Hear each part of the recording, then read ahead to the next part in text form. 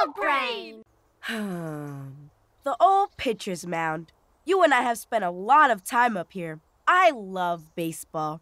I could play baseball every day of my life. You're an unusual girl. Let's say it's the last half of the 9th inning, 2 out, and you're up to bat, Chuck. Even though you're my friend, I still have to try and strike you out, right? Of course. There's no other way to play the game. You kind of like me, don't you, Chuck? I worked out the schedule for our teams. Take a look and tell me what you think.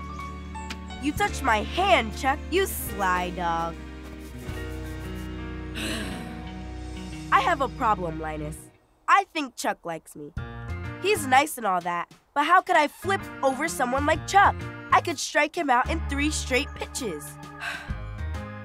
If a person likes another person, but that other person doesn't like the first person as much as that first person likes the other person, what should the other person do? Say that again. If a person likes another person, but that other person doesn't like the first person as much as that first person likes the other person, what should the other person do? I don't know.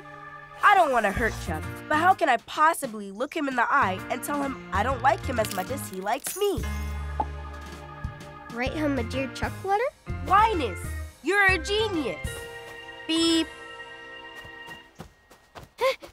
Look, I got a letter. I think it's from the little red-haired girl. What? I know you like me, and in my own way, I like you too. Did you hear that? She likes me too. That's not from the little red-haired girl, Chuck. It's from me. You like me. I do? How can you be so stupid, Chuck? Your heart is breaking and you don't even know it.